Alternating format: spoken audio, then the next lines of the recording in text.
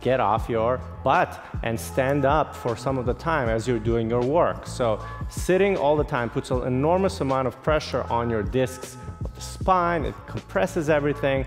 So just being able to work at a sit-stand desk makes a huge difference. So that's the first thing you can do. It opens up your whole body.